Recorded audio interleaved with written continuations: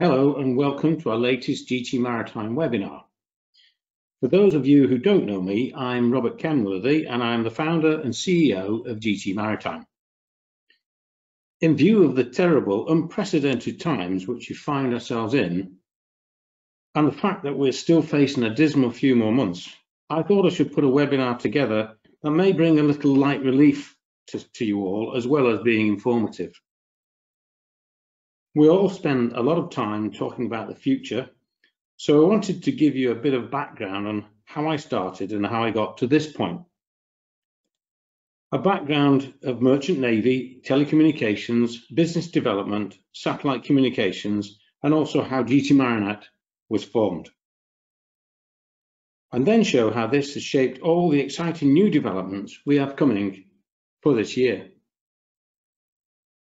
Some of the following will be enlightening for the younger people amongst you, but the older seafarers amongst you, well, you will have had that experience probably already, and let's see how it goes. I started my career at the age of 18 years old and joined the Merchant Navy as a deck cadet, and the company was British and Commonwealth in 1975, sailing in old general cargo ships, fruit ships and bulk carriers all over the world. Part of the B&C group was a company called Clan Line Steamers that had been ship owners since 1848. They sailed general cargo ships mainly around South and East Africa, Ascension Islands, St. Helena, India, Sri Lanka, and Bangladesh and Mauritius. The general cargo ship transported everything apart from oil products and bulk cargo. Most things they needed to be transported came to our huge Clan Line sheds in Birkenhead, ready to be loaded on board. The goods mostly came in wooden cases of all sizes called CKDs. Don't ask me where that came from. And they contained machinery, consumer items, railway equipment. Some goods were on pallets, such as bags of fertilizer or other chemicals. We carried small delivery trucks, vintage cars, huge mining equipment, and also diamond crushers and gas canisters in their thousands. Hundreds of tons of spirits and pallets of canned beer, sadly under lock and key, and much, much more. On one occasion, as the illustration shows, on one occasion I recall transporting a fully operational steam engine. On the return journey, we would transport copper, zinc, asbestos, fish meal, animal hides, tobacco, tea, tropical, timber, plus much more for Northern European ports. My first trip was to South Africa. And I'll never forget my introduction to Africa, that great mysterious continent as yet not fully explored. I was on the 4 to 8 watch with the chief mate. It was a dark, starry night, so full of stars the light from them would light up your hand. As the sun began to rise from the east, entering this huge African sky, casting a magnificent yellow-orange hue, I asked, what was that? And I watched in awe as Table Mountain slowly rose above the horizon, as if from the sea, entering this magnificent sky, making one of the most spectacular skylines ever. Just as slowly, I then began to see little twinkling lights of the city of Cape Town that nestled below this amazing mountain. I couldn't help thinking that this was how those early settlers and explorers would have seen Africa for the first time. I too had been given the privilege to witness this amazing sight, a sight that will never leave me for the rest of my life. On entering Table Bay, the chief mate pointed out Robben Island. As we sailed past it, he explained to me who was imprisoned there. He went on to explain the apartheid system and the politics of South Africa. In 1975, when I sailed by, Nelson Mandela was still incarcerated in that prison, serving his unjust sentence, eventually for 27 years. Back in the 70s and 80s, communications on board a vessel were a very crew-intensive process.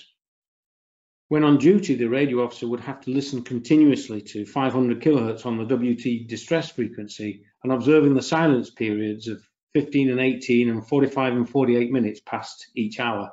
And then, of course, the 3 minutes and the 33 minutes 30 to 33 minutes on the 2182 frequency band. This was reminded by the radio room clock. Also, during the watch, he or she would take the weather forecast for the area the ship was in. They also had to take the navigational warnings for the area the ship was in. Once a day, they corrected the clocks from a rugby transmitter, low-frequency time signal. During each 2-hour watch, the radio officer also had a 10-minute company inter-ship schedule to listen into. This could be for either inter-ship chit-chat, such as crew lists, changes, and things that are going on different ships. Or towards the end of the voyage, the company usually sent out the leave arrangements message for all the officers and crew. Occasionally, the radio officer had to deal with the medical emergency messages through Rome radio, where they could get medical advice for the ship's captain or purser to assist with any medical issues on board. Every 6 hours, there was a meteorological observation message to be sent out to the nearby OBS receiving station. Each watch, they would be also listening to the traffic list for the country or port that the vessel was heading for. This may have been for berthing or loading or discharging information. The captain would generally send messages to the company on a daily basis, usually with the noon position, fuel used and remaining fuel and water. The chief engineer would often be ordering fuel and water for each port and occasionally small spare parts. The purser would be ordering fresh fruit and veg for each port, and every 2 months or so would send in an enormous long stores order message. And then, of course, there was the fixing of any of the electronic equipment on the bridge, such as the radar or the gyro. But that was just for business. The radio officer also looked after the officers and crew for personal messages, telegrams, phone calls, interflora messages for family events. He'd take the football results as well as other things that people would request. Although this sounds like a busy job for one man, it has now struck me just how little we did communicate in those days when compared to today's communications. For example, today, for the 5,600 ships that are using GTMail+, our servers are processing over 11 million emails per month. That's over 2,000 emails per vessel per month, which equates to 66 messages per ship every day. When on board back in the 70s, the communications with home was very limited. Other than being able to make a call home for a family member's birthday, nearly all communications was via post. But even when we did call home, we didn't get to have much private conversation. Here's a story I can recall. I remember on one occasion making a voice call by Portishead Radio from somewhere in the Indian Ocean to my girlfriend at the time. It was Saturday night, so many British ships were trying to do the same. Everyone had to wait their turn, so whilst waiting, we would listen into conversations in order not to miss our turn. After about an hour of listening to strangers talking to each other, it was our turn, and so our radio officer passed my girlfriend's telephone number to the operator at Portishead Radio. Her mother answered the phone. She wasn't in. No worries, I'll try again tomorrow. That cost me about $12. Next evening, we did the same again, but this time we had a British warship in the queue ahead of us. The Royal Navy didn't often travel for months at a time like the Merchant Navy, so when they did, they missed their wives and girlfriends terribly. Each warship has hundreds of personnel on board, so it seems all have a desire to call their loved ones on a Sunday evening. This time the wait was for about 3 hours long to get eventually connected to my girlfriend. Upon connection, the conversation went something like this. Hi, how are you? I tried to call you last night, but you were out. Did you have a good time? To which her reply was, yes, too good. I simply put the phone down, as this was the most expensive split-up I had ever had. Of course, once the rest of the crew on board found out, thanks to the radio officer, that I had been dumped, I took a verbal bashing for the next few weeks, all in good spirits designed to cheer me up. It wasn't only the communications on board that needed to move with the times, other areas of ship life needed to be updated. However, in spite of the technology, we had on board some things just refused to evolve. Here's a comical little story about something called the Thunderbox. The Thunderbox was basically a makeshift toilet to be used by the shore gangs, made from wooden pallets and perched precariously over the guardrail of the ship, allowing the waste to drop into the sea. not very nice. This photo was taken on board the Clan whilst at anchor off Kakinada in India. The dhows laden with tea were towed out to the ship and their cargo was loaded using the ship's derricks. The empty dhows thereafter would hoist up their sail and sail back to port. The dock crew, who stayed on board, sleeping and living on deck, they brought everything with them, including their cooking implements and, of course, their thunderbox, which was rigged as shown. Boats used to come alongside and offer live chickens or prawns in return for empty paint tins or small drums, so the ship was a busy hub of activity all around her.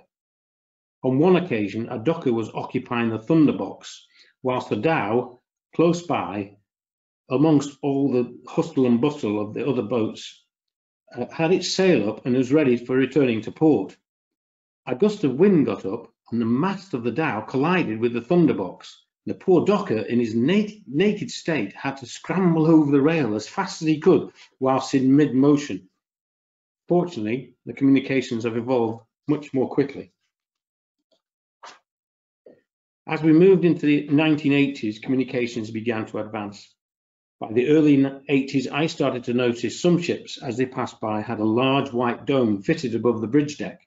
I soon discovered these were the new satellite phones that could operate by simply picking up the receiver and dialing the telephone number. Sadly for the radio officers, as satellite communications became more commonplace across all ships and GMDSS was introduced for emergency purposes, their numbers dropped off. Now, of course, we are fully GMDSS and most of the communications are by email, telephone and mobile phone, so no ships sail with radio officers, and yet they have far more sophisticated electronic equipment on the bridge. Reliability has improved over the years and each ship has backup systems, so if a unit fails, they simply switch to the backup and get the unit fixed at the next port. As I said before, using our email system, our ships are transmitting and receiving on average 66 messages every day. Isn't it amazing that technology has improved so much that by making the radio officer redundant, so by reducing the manpower, a shipping company has more than tripled their efficiency. I think everyone is now fully aware that technology can increase efficiency. After leaving the Merchant Navy, I entered the telecommunications industry, joining telephone rentals, initially as a salesman and then promoted to a sales account manager. Excellent professional sales training provided me with good foundations for this change of career. Telephone rentals offered long-term agreements where providing quality service was essential to the customer relationship. So I learned valuable lessons in customer service and customer expectations. The telecommunications market exploded in the UK during the 80s, providing opportunities in abundance. I was the sixth person to join a startup in 1984 called Dialaphone in a little shopfront office in central Manchester. Within 5 years, we had 506 staff with offices across the UK and in Europe. Having gained valuable experience in running a business, particularly in times of exceptional growth, I left in 1990 to start my own telecommunications business. But unfortunately, the bubble had burst and the UK was in the depths of recession. Companies were closing down or closing their doors to capital expenditure. So after 2 years, it was time to call it a day. However, I learned a tremendous amount during that short time, a valuable experience that would stand me in good stead for when the opportunity to start afresh came along. Another career move in 1994, I joined Marinette Systems, my first venture into the satellite communications industry.